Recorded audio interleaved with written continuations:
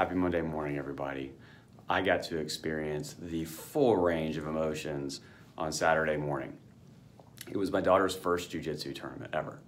And so she woke up super excited, and then it got to become nervous, and then it was super focused, and then she went out there and she gave it her all. She didn't quit, she never gave up. She fought till the very end of every match. She didn't win, and that was really, really tough. I think she was expecting to go in there and clobber everybody, and pretty much the exact opposite happened.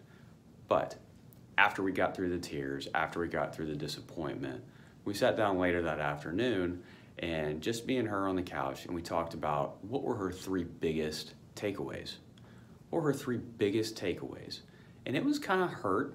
You know, it was hard for her to sit down and think through something so recent, but it's so important that we all do that.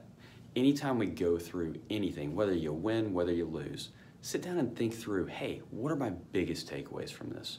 What did I do really well? And what did I not do really well that I have an opportunity to improve on?